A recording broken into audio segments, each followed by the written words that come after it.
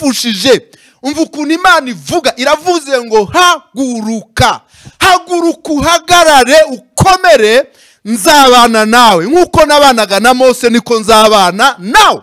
Imana ifite imbaraga nyinshi. Uko yakoresheje Mose niko izakoresha wowe, ndetse yanarushaho, kuko Imana igenda idukura mu bwiza itujyana mu bundi. Witinya rero, Imana ishobora byose. Imana ibwira Yosuwa, iramubwira ngo kandi reka nkubwire, nkuhaye imbaraga zikomeye. Mose namuhaye imbaraga, hagurukana n'abantu batamenyereye ibintu by'intambara, haguruka ngendane namwe nk'uko nabanaga na Mose niko nzabana namwe.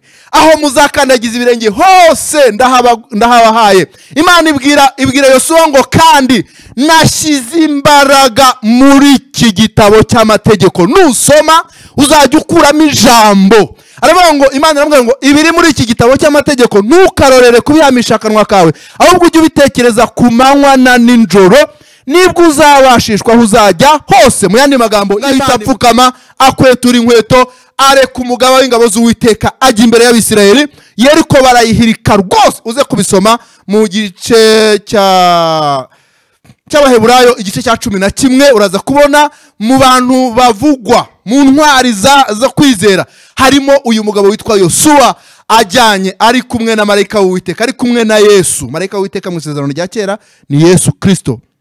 Ko biravuga ngo Yesu Kristo ko yararejo n'uyu munsi niko ari kandi kazahora iteka ryose. Abaheburayo 13:8. Yesu yariho aho muri Yesu nashimwe cyane. Tunejejwe no kongera kubana muri aka kanya keza ko gusangira ijambo ry'Imana. Aho muri hose umugisha w'Imana ubane namwe. Tugiye kuganira rero ijambo ry'Imana, ariko mbere yuko turiganira reka dusenga Imana. Data wa twese mwiza, turagushimira ko uzi intege nke zacu kandi uradukuyakuya ukaturinda Satani. Turagushimira ko uri Imana nziza cyane. Habwa icyubahiro rero kubw'uyu mwanya ugiye kudufasha kugira ngo tuguheshe icyubahiro.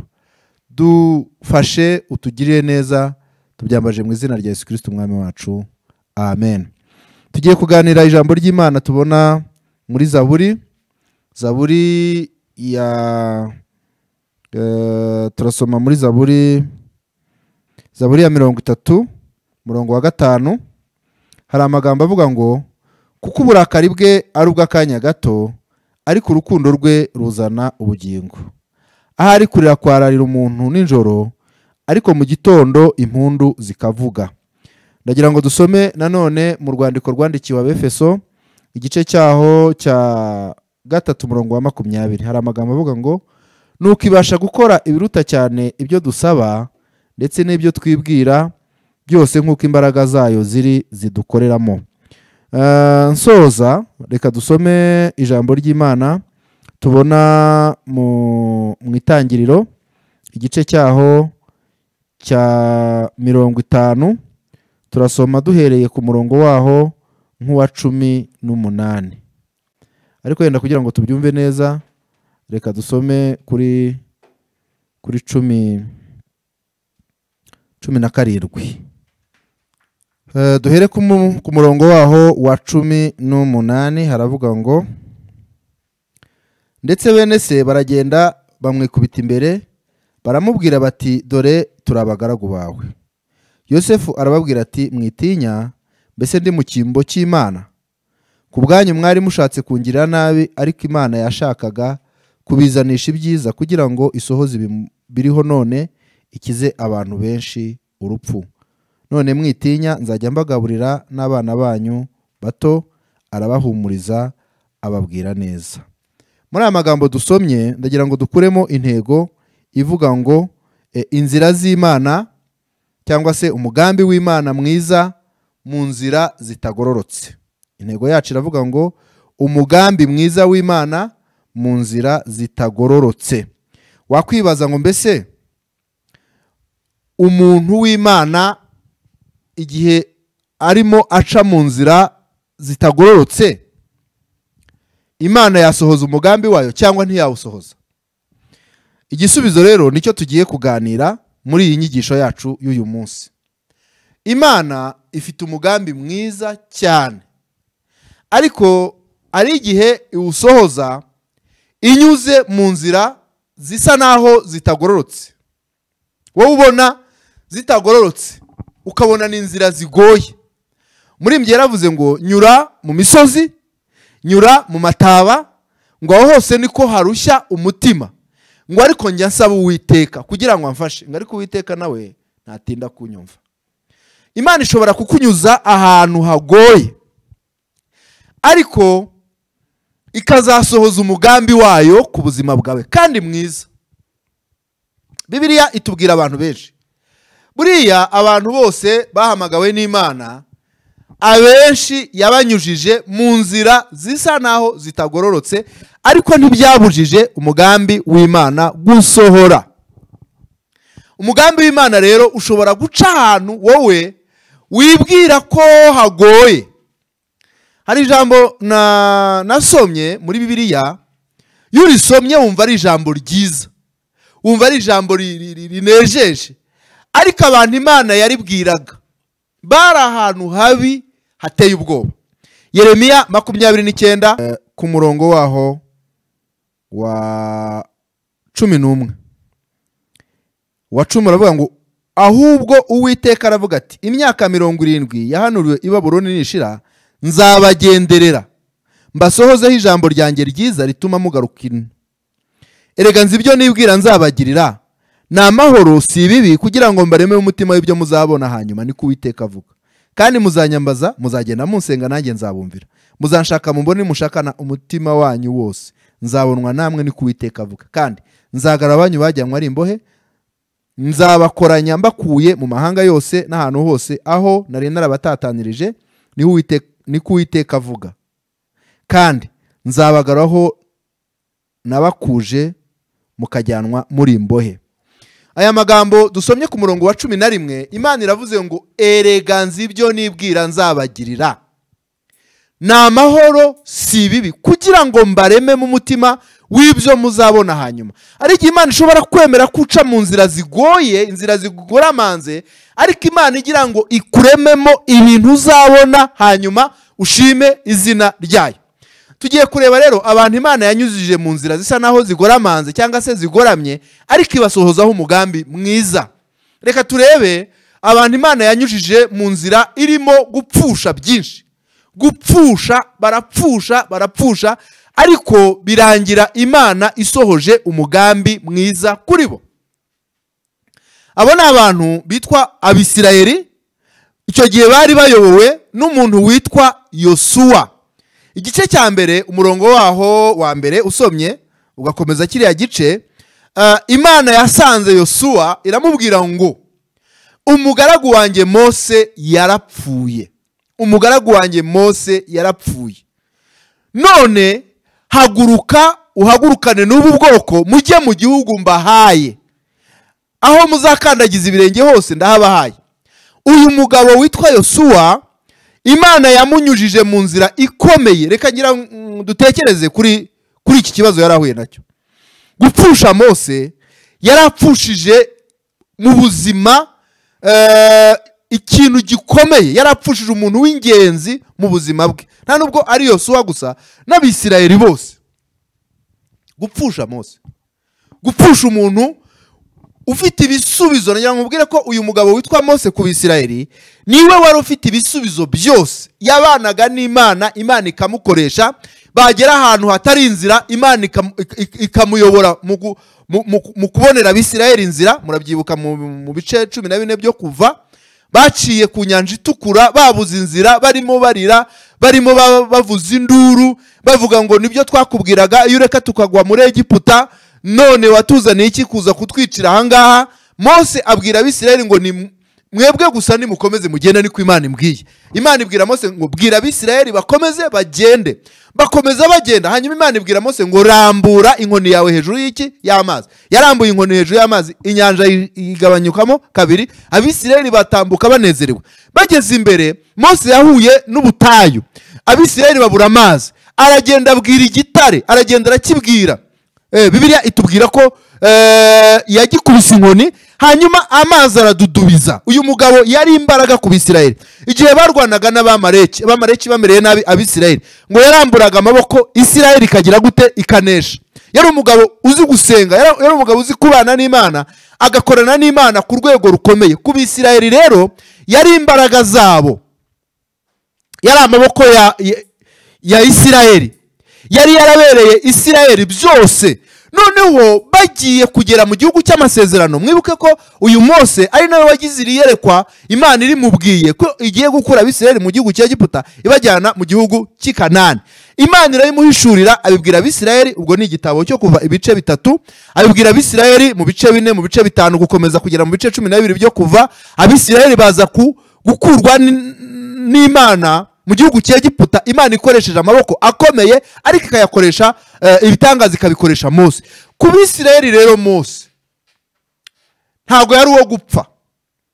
Kuri Yosuwa na bagenzi be ntabwo Mose yari uwo gupfa, ariko igihe kiragera arapfa. Umuhungu yarapfushije. Noneho Imana ibwira Yosuwa, iramubwira ngo umugaragu wanjye. Ahangaha biragaragara ko Imana ari nayo yatanze amatangazo. Ntabwo Abisirayeli bazi neza urupfu rwa Mose. Imana niyo yaje kubabwira, irabwira ngo umugaragu wanjye Mose yarapfuye. Aha rero yari inkuru y'incamugongo ku Bisirayeli, yari inkuru y'incamugongo kuri Yosuwa, yari inkuru y'incamugongo ku bantu bose, kuko urugendo rwasaga naho rurangiye, ruhagaze. Ariko reka nkubwire, iyo nzira yo gupfusha uwo wari uhanze aho amaso, yo gupfusha uwo wari ufite mu buzima, ntabwo ku Mana biba birangiye, ahubwo haba hatangiye indi paje yawe n'Imana. Wowe n'Imana muba mutangiye gukorana amateka mashya. Imana ijya, ubundi Imana n'Imana ihora irema ibishya. Mose rero abaragiye. Imana ibwira uyu musore, yari umugabo, iramubwira ngo haguruka, mugaragu wanjye Mose yarapfuye, ariko haguruka wambukane n'ubu bwoko ubujyane mu gihugu mbasezeranyije, cyangwa se nasezeranije ba sogokuruza. Haguruka. Yari yapfushije, ariko Imana iramubwira ngo haguruka. Nubwo wapfushije, witinda cyane ku byapfuye, witinda cyane kuko wibwiraga ko ari imbaraga zawe. Ndi Imana ishobora byose, mfite imbaraga ziruta iza Mose. Imana yabwiye uyu mugabo witwa Yosuwa, iramubwira ngo nk'uko nabanaga na Mose niko nzabana nawe. Mu magambo makeya Imana yarimubwiye ngo kuba mpari ubuzima burakomeje, kuba mpari inzira irakomeje, urugendo rurakomeje, kuba mpari intsinzi ku Bisirayeli irakomeje, kuba mpari, kuba ndiho, ibyasaga n'imisozi imbere yawe nzabihirika. Imana rero iyi nzira yari yabanyujije, yari igoye. Reka mbabwire ibintu nka 3 byari gutuma uyu mugabo witwa Yosuwa asubira inyuma. Icyambere, kuba pfushije Mose. Twabibonye kuba pfushije umuntu nka Mose. Ndetse mwibuke ko Mose niwe wamurambitseho ibiganza, niwe wamuhaye ririya yerekwa, niwe wari papa we mu buryo bw'umwuka. Kuba rero apfushije se, apfushije umugabo nk'uriya, ibyo ubwabyo byari gutuma asubira inyuma, akananirwa, kuko yarahuye n'ikintu gikomeye mu buzima bwe. Cyo rero ni ikintu cyari gikomeye. Gupfusha Mose, gupfusha imbaraga ze, byari gutuma uyu musore, uyu mugabo witwa Yosuwa adakomeza kuyobora Abisirayeli. Yari kuvuga ati ndahera he. Ariko reka mbabwire, nubona uhuye n'ibintu bikomeye mu buzima bwawe,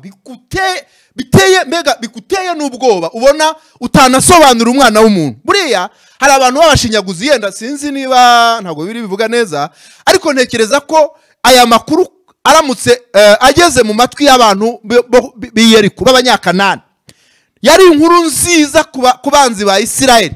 Bavuga ngo rero reka turebe wa wundi wababereye amaboko, wa wundi wababereye intsinzi, wa wundi wabasengeraga, wa wundi wavuganaga n'Imana, kapfuye, bizagenda bite? Hari abantu baba bategereje kureba uko bizagenda. Ariko reka nze nkubwire ngo Imana ifite imbaraga zikomeye. Buriya iyi Mana tuvuga, ibitseho imbaraga tutigeze tubona mu buzima, itigeze ikoresha, n'uyu munsi irazifite, ifite imbaraga nyinshi. Rero Imana kuri yo yari izi imbaraga ifite. Ariko nko ku banzi ba Isirayeli yari inkuru ivuga ngo Abisirayeli urugendo rugiye kubananira, ndetse no ku Bisirayeli ubwabo bamwe barabwiranaga bati birarangiye. Ariko Imana iraza ibwira Yosuwa ngo Yosuwa haguruka. Imana ishimwe cyane, haguruka. Nje kubwira abantu bapfushije mu buzima, hari abantu baba barapfushije. Umva ukuntu Imana ivuga, iravuze ngo haguruka uhagarare ukomere, nzabana nawe nk'uko nabanaga na Mose niko nzabana nawe. Imana ifite imbaraga nyinshi. Uko yakoresheje Mose niko izakoresha wowe, ndetse yanarushaho, kuko Imana igenda idukura mu bwiza itujyana mu bundi. Witinya rero, Imana ishobora byose. Imana ibwira Yosuwa, iramubwira ngo kandi reka nkubwire, nkuhaye imbaraga zikomeye. Mose namuhaye imbaraga, ariko wowe nkuhaye n'izindi nyinshi. Mose yari afite inkoni, iyo nkoni muri we harimo imbaraga, ariko wowe ngiye gushyira imbaraga ahantu henshi. Imana ibwira Yosuwa, iramubwira ngo nazishyize mu birenge, aho uzakandagiza ibirenge hose ndahaguhaye. Ahantu uzajya ukandagira, wakandagira muri Yorodani izajya ikama, aho ukandagiye nzajya makugabiza. Imana ibwira Yosuwa ngo aho uzakandagiza ibirenge hose ndahaguhaye, nk'uko nabanaga na Mose. Kandi Imana iramubwira ngo nta muntu n'umwe uzigera uhagarara imbere yawe n'umwe. Yari afite amasezerano ateye ubwoba. Imana imuha amasezerano, aya masezerano ngo nta muntu n'umwe. Kiriya gice cya mbere uza kugisoma, igice cya mbere, Imana iramubwira ngo nta muntu n'umwe, yaba umunyakanani, yaba uw'Iyeriko, yaba uwahehe, yaba umuyebusi, yaba umugirugashi, yaba umumori, yaba uwo ari we wese, nta n'umwe uzaguhagarara imbere. Reka nkubwire, kuba warapfushije Mose, kuba warapfushije imbaraga zawe, birashoboka ko ari umubyeyi wawe, birashoboka ko ari mukuru wawe, birashoboka ko ari famiye yawe, birashoboka ko ari umutware, birashoboka ko ari umufasha, birashoboka ko ari uwari ugiye kubikugiramo. Hari abantu baba bakomeye ku buryo ahantu kugeza imiryango igenda ifunguka muri iyi si, barahari, ariko abo nabo bajya bapfa. Ariko hari udapfa. Nibutse ijambo riri mu byahishuwe Yohana muri biriya bice 2 n'ibice 3 uze kuhasoma. Harimo ijambo Imana yabwiye itorero rimwe, iravuga ngo ni uwera w'ukuri.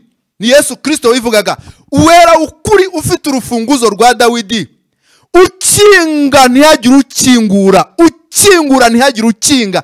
Aravuga aya magambo ati, nzi imirimo yawe, nzi ko ufite intege nkeya, ariko ntiwihakane izina ryanjye. Dore shyize urugi rukinguye imbere yawe, kandi ntawe uzarukinga. Kambabwire, Imana yakinguriye Yosuwa, iramubwira ngo ndagukinguriye, kandi haguruka winjire Kanani.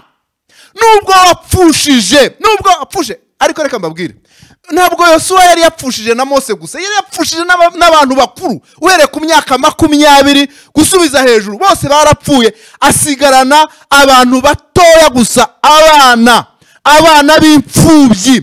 Ariko no gusigarana abana b'imfubyi, Imana ntibyayiteye ubwoba, iramubwira ngo haguruka. Hagurukana n'izo mfubyi, hagurukana n'abo bana, hagurukana n'abantu batamenyereye ibintu by'intambara. Haguruka ngendane namwe nk'uko nabanaga na Mose niko nzabana namwe. Aho muzakandagiza ibirenge hose ndahabahaye. Imana ibwira Yosuwa ngo kandi nashyize imbaraga muri iki gitabo cy'amategeko, nusoma uzajya ukuramo ijambo. Aravuga ngo Imana iramubwira ngo ibiri muri iki gitabo cy'amategeko ntukarorere kubihamisha akanwa kawe, ahubwo ujye ubitekereza ku manywa na nijoro, nibwo uzabashishwa aho uzajya hose. Mu yandi magambo, Imana imuha ijambo. Yosuwa rero Imana iramubwira ku murongo w'ikenda ngo mbese sijye ubigutegetse, igice cya mbere, ngo nuko komera ushikame kuko nzabana nawe, kandi sinzagusiga. sitakuacha, nitakuwa pamoja na wewe. Imana igibana natwe, Imana ntidusiga, Imana igitujya imbere ahataringaniye ikaharinganiza. Yesaya 45 murongo wa mbere. Ibi nibyo Uwiteka abwira Kuro uwo yimikishije amavuta, akamufata ukuboko kw'iburyo, akamuneshereza amahanga ari imbere ye. Nzakujya imbere ahataringaniye mparinganize, nzamenagura inzugi z'ibyuma, ibihindizo by'imiringa nzabicamo kabiri, nzaguha ubutunzi buri ahantu hiherereye, nzagukenyeza. Imana ishimwe, Imana igibana n'abantu bayo. Icyo rero ni ikintu gikomeye cyane mu bintu rero byari gutuma uyu mugabo witwa Yosuwa ananirwa, nuko yari amaze gupfusha imbaraga ze, yari amaze gupfusha amaboko, yari amaze gupfusha Mose. Icya kabiri, kuba Mose nta musozi n'umwe mu misozi y'Ikanani muri biriya bihugu Imana yari yabasezeranije, nta musozi n'umwe yari yagafashe, bari batarinjira mu gihugu cy'amasezerano. Hano ndagira ngo nkubwire ko Yosuwa yari asigaye mu misozi gusa imuhagaze imbere. Bivuze ngo Mose yarapfuye amusigira imisozi irumbaraye, ibisozi bikomeye bya Yeriko, Zayi, imisozi ikomeye, iriya misozi ya Heburoni, iriho Abanaki, imisozi. Mose yapfuye nta musozi n'umwe ahinduye, nibura ngo Yosuwa avuga ati adusize basi Heburoni, adusize yenda ahantu runaka, hari ahantu adusize, yabasize mu butayu. Ariko reka nkubwire, Imana yahisiza ibwira Yosuwa, iramubwira ngo nkugabije Yeriko. Igice cya 5 usomye neza no mu gice cya 6, uyu mugabo witwa Yosuwa ngo yahise yumva koko iby'Imana imubwiye, yiyongeramo imbaraga. Bibiliya iratubwira ngo yerekera i Yeriko. Cyo nakundiye Yosuwa, yari umugabo udatinya guhangana n'ibibazo, yahanganye n'Abamaleki, yahanganye na za Yeriko, yahanganye n'imisozi. Imana irayihirika mu gice cya 5 umurongo wa 13 ngo yerekeye i Yeriko, ngo agiye kubona ngabona haje umugabo umwerekeye ngo ufite inkota. Yosuwa ahita akura nawe inkota, yari umujenerali uzi kurwana. Abaza marayika w'Uwiteka, uyu marayika w'Uwiteka ni Yesu, abaza Yesu, aravuga ngo urinde. Undi aramubwira ngo nje nonaha kubera ingabo z'Uwiteka umugaba. Nje kubwira abantu bari ku rugamba barwana, Yesu ajyaza buri munsi, ajya abana natwe umunsi ku wundi, kandi buri munsi agira imbaraga nshya, agenda atwereka imbaraga ze nshya kurinda tugeze mu ijuru tuzajya tubona Yesu mushya mu buzima bwacu. Aramubwira ngo nje nonaha kubera ingabo z'Uwiteka umugaba. Yosuwa aravuga ngo untegetse iki? Aramubwira ngo subira inyuma ukwetura inkweto kuko uhagaze arahera. Ngahita apfukama akwetura inkweto, areka umugaba w'ingabo z'Uwiteka ajya imbere y'Abisirayeli. Yeriko barayihirika rwose. Uze kubisoma mu gice cy'Abaheburayo igice cya 11 uraza kubona mu bantu bavugwa mu ntwari zo kwizera harimo uyu mugabo witwa Yosuwa, ajyanye ari kumwe na marayika w'Uwiteka, ari kumwe na Yesu. Marayika w'Uwiteka mu isezerano rya kera ni Yesu Kristo. Ko biravuga ngo Yesu Kristo ko yararejo n'uyu munsi niko ari kandi kazaho iteka ryose. Abaheburayo 13 umurongo w'8. Yesu yariho ariko akajya yigaragaza mu buryo abantu batamubona nkuko twamubonye mu gihe cy'isezerano rishya. Yesu rero niwe wayoboye Yosuwa. Icyo cyari ikintu cya kabiri cyatuma Yosuwa ananirwa urugamba, kuba Mose atarigeze atsinda umusozi n'umwe mu misozi ya biriya bihugu bivugwa mu gice cya 3 cyo kuva, Abanyakanani, Abamori, Mowabu, Abahivi, Abayebusi n'andi moko menshi. Mose nta musozi, nta gihugu yari yarafashe wenda ngo agisigire uriya mugabo. Avuga ati basi tuzajya dutera duturutse muri aka gasozi Mose yadusigiye. Ariko reka nkubwire, mu by'ukuri uyu muhungu yari yahuritse pe. Abantu bari bahuritse, bari bahuye n'ikibazo, ariko Imana ishimwe ko Imana yo ihora ari Imana nubwo ibibazo byaba byinshi. Nibutse amagambo ari muri Zekariya igice cya 4 umurongo wa 6. Ni amagambo umuhanuzi witwa Zekariya yahanuriye umugabo witwa Zerubabeli. Zerubabeli ni umuyobozi wayoboye Abisirayeli bava mu bunyage.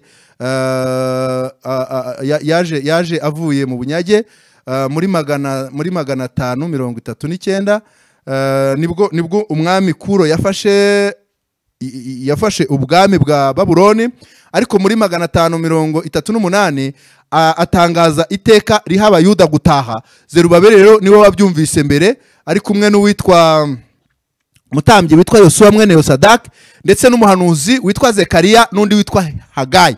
Barahaguruka barataha. Ni nabwo iriya Zaburi 126 yanditswe ngo ubwo Uwiteka yagaruraga abajyanyweho iminyago b'i Siyoni, twari tumeze nk'abarota. Icyo gihe indimi zacu zari zuzuye indirimbo, akanwa kacu kari kuzuye ibitwenge.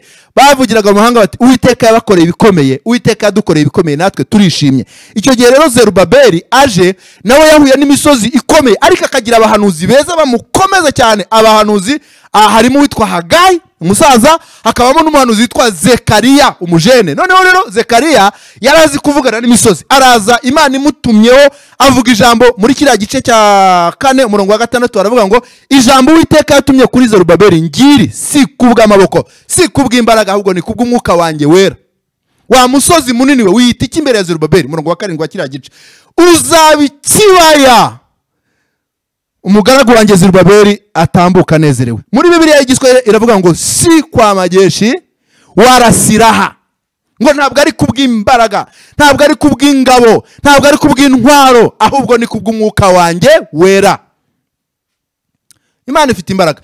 Imisozi irahirima rero, Yosuwa n'Abisirayeli binjira i Kanani baririmba bavuga bati nubwo twahuye n'ibikomeye, ariko Imana yakomeje kutubera Imana. Ikababwira icya gatatu cyari gutuma Yosuwa ananirwa gukomeza urugendo, kuba yarafite utwana gusa turi munsi y'imyaka 20. Abo bahungu ntabwo bari bazi kurwana, abo bakobwa n'abo bahungu bari abana bakeneye guhekwa. Imana rero yinjira muri bariya bana. Imana ishobora kwinjira mu bana bato, abasore, ikabinjiza mu imbaraga zayo, bakaba abajenerali. Nibo binjiye Yeriko barayihirika hamwe n'Imana.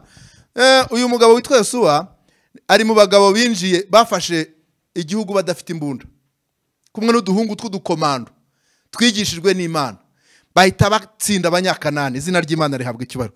Ndagira nkubwire rero ko Imana yacu ifite imbaraga, ishobora kunyuza mu nzira zigoye, ukaba wowe ufite ibibazo, ariko Imana ishaka kubibyazamo ibisubizo. Twasomye ijambo Yosefu yabwiye bene se, yaravuze ngo mwashatse kungirira nabi, ariko Imana yo yashakaga kungirira neza. Hari abantu baba bafite muri bo imitima yo gushaka kugira nabi, ariko ntibazabuza umugambi w'Imana gusohora.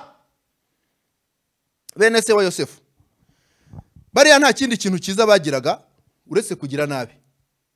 Bari abantu bazi guta abandi mu byobo, kujugunyamo gusa, bati ndagutayemo ubundi uzaboreremo. Ariko Imana icyo nyikundira, ubundi hari abantu b'uburyo butatu ngo babaho. Hari abajugunya abandi mu myobo, hari abaguta mu cyobo, hari n'abagusiga mu cyobo, hari n'abagukura mu cyobo. Reka mbisobanure neza. Hari abatera ibibazo, hari abantu bateza ibibazo gusa mu matorero, ugasanga ateza ibibazo. Ni uteje ibibazo, ni n'uduteje uyu muri abantu uriya, ni n'uteje ibibazo n'uriya muri sosiyete, mu masosiyete, mbega mu makampani, mu miryango, mu bihugu. Abantu bateza ibibazo babaho bashinzwe guteza ibibazo. N'ibibazo byaba bidahari bakabikereya, bakabirema. Ni abakozi ba Satani, barema ibibazo bakabishyira mu bantu, bakabihimba, bakabishyiraho ngaho. Ni abantu b'abatekinisiye bakorera Satani ku manywa na nijoro, bashinzwe guteza ibibazo, bashaka ukuntu ibibazo bivuka, bakabirema, bakabishyiraho, bakabishyigikira, bakabisunika. Abo rero mu bana ba Yakobo barimo abatekinisiye cyane, bavuga ngo mureke tumwice turebe ko inzozi ze zizasohora. Bagira amashyari bene abo ngabo, ni babi cyane. Ni abantu bashinzwe guteza ibibazo, abo babaho kandi ni benshi. Abakabiri ni abaguta mu bibazo, kubigusigamo. Ariko umuntu umwe ngo bigeze hari inama yari bube, noneho ngo bari butore umwanzuro mubi ufitiye ingaruka abantu. Noneho abantu bakora inama, baravuga ati rero tuze kwanga uno mwanzuro ntitutore. Noneho baravugana bati yego turaza kubikora rwose, muze kurambura ibiganza tuwange. Noneho wari uyoboye inama umwe rero mu bantu bari imbere, akagira ngo inyuma babandi baganiriye bari kumwe, noneho baravuga bati abantu batemeranywa n'uyu mwanzuro hari abahari, abantu baraceceka bati hari abahari, abadatoye umwanzuro murambura ibiganza. Wa mugabo agira ngo bose bari kumwe, ngo arambuye ikiganza akebutse inyuma abona nta numwe warambuye, aravuga ati akaga kambayeho. Bahise bamwambura umwanya yari afite ako kanya, kuko byagaragaye ko ari we wenyine udahuje n'ibyemezo bifashwe. Bahita bamumanura mu ntera ako kanya, abandi bamusigaye mu kibazo. Ari abantu bameze gutyo bakubeshya ukagira ngo muri kumwe, wagera mu cyobo bakaguta. Abo ngabo babaho, ni abatabandi mu bibazo, abatabandi mu bibazo, abagusiga. Narasomye muri Bibiliya sanga baba no mu ntumwa za Yesu, abapotre, abaprofete, abantu benshi Yesu baramutaye bamuta ku musaraba. Cyokora hari abantu bake, abandi benshi.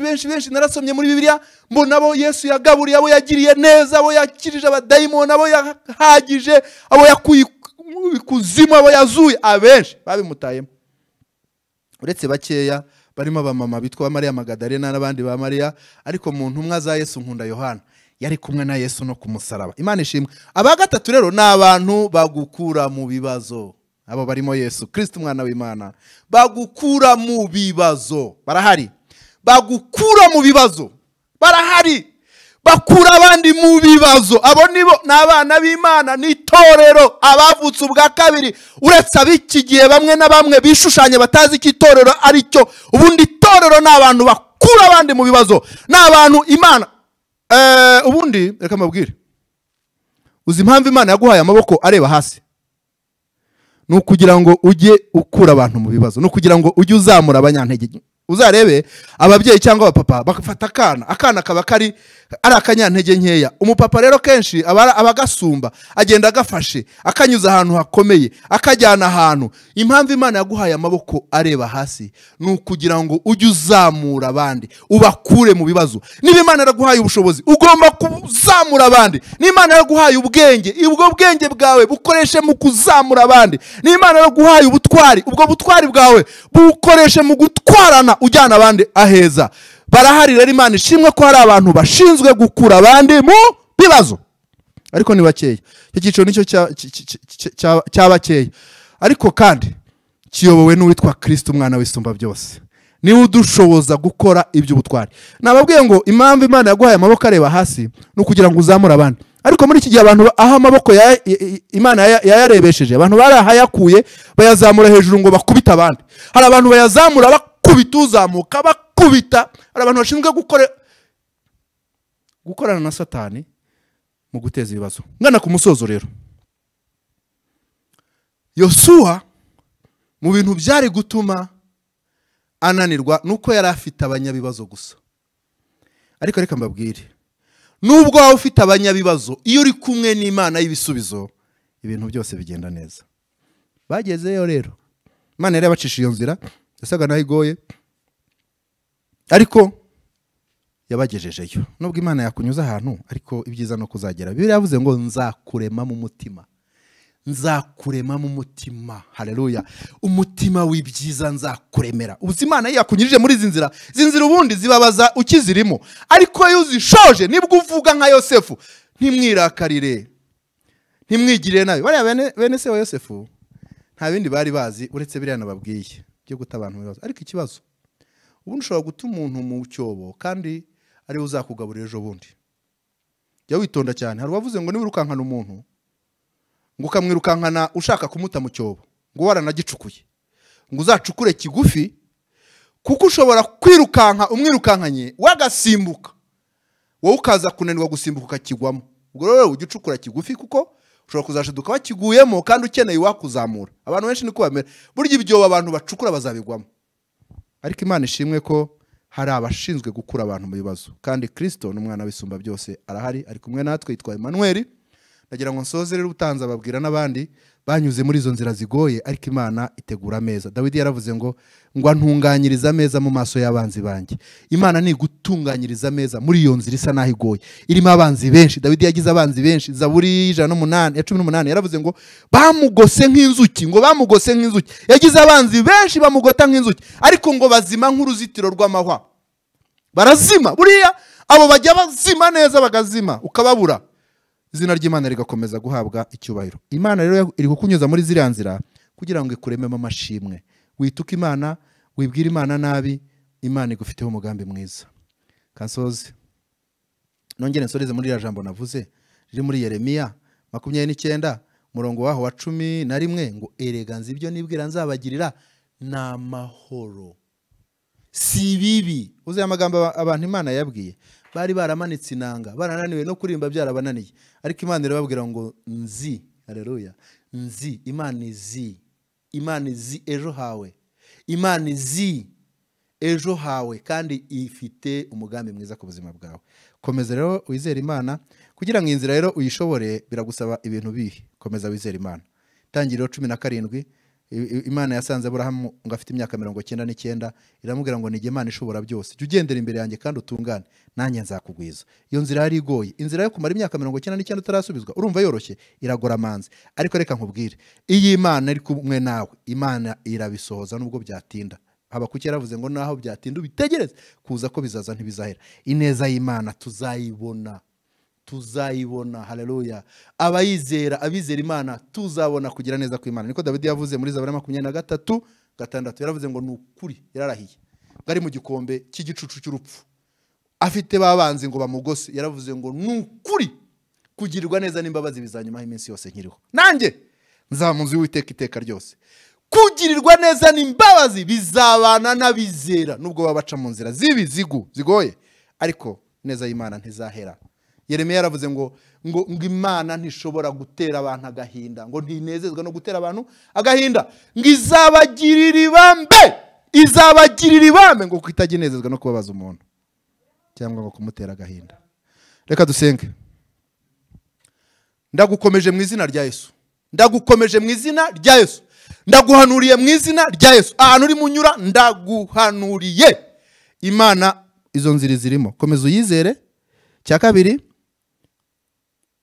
wirinde guteshwa umutwe n'urusaku rw'abadayimoni. Hana atarabona Samweli, Penina yavugaga cyane ngo akamurya umutima, akamurisha umutima, akamubabaza, ashaka kumubabaza gusa. Ubundi ba Penina iyo babonye uri muri izo nzira z'ibizigu, ikintu bakora ni ukuvuga ngiri korosi ntarivamo, ngo ngagiye kugwa, ngo araguye, ngo ntarivamo we, ngo ntarikata we. Ariko niba ari Imana ifite vora izarikata. Penina avuge ngo biramurangiranye, ariko ashiduke Imana irikase, irindi korosi Imana irikase, birangire ukikiye Samuel ivuga ngo usabwa Imana. Komeza usenge rero muri izo nzira. Ubundi bigusaba gusenga no kwizera no gufunga amajwi y'abadayimoni ashobora kugusakuriza. Reka nkubwire, funga radio Penina avugiraho, ko Penina yizi itangazamakuru, ashinzwe kuvuga makuru, agashyiramo n'ibihuha n'ibiki byose. Ariko reka nkubwire, ubundi hari abantu bajya bashaka gucecekesha Penina. Penina ntabwo wamucecekesha, nta jambo bavuga ngo rimucecekeshe, ahubwo Penina acecekeshwa na Samuel. Imana iguhaye Samuel, Penina araceceka. Nasomye mu gice cya mbere cya Samuel, uzi ko Penina ariwe wagiye gushima mbere yuko Hana agenda. Ubundi y'Imana ikoze kugira ngo bikure mu kimwaro, bajya gushima, bagahimba n'indirimbo ngo twarimo tugusengera, ngo twakugiriye ku mavi. Byahehe ko bavuze ahubwo. Imana rero yarabacecekesheje, kandi Imana ntabwo yabacecekesha ikoresheje umunwa wawe, ahubwo iguha Samuel. Imana iguhe gukikira ibisubizo bicecekesha imbaraga za Penina. Komeza rero wizere Imana, ukomeze usenge. Ikindi, ntugatinye, ntugacibwe intege na Eli. Uriya Samuel ataraboneka, Hana yajyaga ajya gusenga akahasanga no muri kiliziya no mu rusengero, agasanga ibicantege byaba Eli. uyu munsi twakoze urutonde rw'abo dushyira inyuma y'itorero ngo babanywe b'inzoga, kandi nta muntu unywa inzoga. Gusa ugasanga Eli yafashe urutonde rw'abantu adashaka, avuga ati uyu munsi rero abantu turi butenge harimo na Hana. Hana ni umunyabibazo. Uriya Eli ashinzwe gukemura ibibazo bya Hana. Hari abantu rero bavuye mu nshingano Imana yari yarabahaye zo kugira icyo bakora, bajya mu zindi nshingano za shitani zo gutenga abantu, zo kurwanya abantu, kumenasa abantu, ugasanga nicyo kintu birirwa bakora. Reka mbabwire, nibwirire uriya mama witwa Hana, Eli ntakaguca intege, ntakakubuze no gusenga. Hari abantu bavuga bati iyo ngiye mu rusengero mpahura na daimoni, nareba ku ruhimbi nkabona imyuka mibi, tinagira gutya, tinareba na hariya nkabona ibintu nibibi, tinareba. Hari abantu benshi banze urusengero kubera abantu bitwaye nabi, abantu bitwa abantu b'Imana, abantu bitwa abihaye Imana babi. Hari n'abantu beza ariko hari babi bagushije abantu, bituma bazinuka inzu y'Imana. Ariko nje kukubwira wowe wahuye na Eli, wahuye n'uwihaye Imana mubi, komeza ukunda Imana kuko Imana yo ntago igiba mbi. Rero ukomeze ubane n'Imana kugira ngo nusubizwa uzabone ukuza imbere y'Imana, ushime nta mwotsi ukunukaho. Ndagira ngo dusenge. Izera Imana kandi Imana yiteguye kugira neza. Mana turagushimiye mu izina rya Yesu. Tugushimiye ko ufite umugambi mwiza cyane ku bantu bawe. Abakobwa bafite umugambi mwiza, abasore bafite umugambi mwiza, abagabo bafite umugambi mwiza, abagore bafite umugambi mwiza, abanyarwanda bafite umugambi mwiza. Aka karere turimo udufiteho umugambi mwiza. Ufitiye umugambi mwiza abakwizera. Nubwo twaba duca mu nzira zigoramanze, wowe uri Imana kandi niba uri shoferi nta n'ubwoba bw'amakorosi kuko uzi gutwara neza. Habwa icyubahiro kandi ukuboko kwawe kwiza gukomeze kuba kuri aba bantu abacumujwe n'inzira barimo bacamo. Ndabasengeye kugira ngo ubafashe, ubarinde, uweze ubugingo bwabo, kandi uhereye none ubaha imbaraga. Tubyambaje mu izina rya Yesu, amen. Ushaka inama, nomero zanjye ziri aho ngaho urazibona, ariko ubundi ni 0783 96822. Tubagira inama. Icyo Imana yaduhamagariye ni ukugira ngo tubakomeze, tubasengere, tubahanurire ibyiza.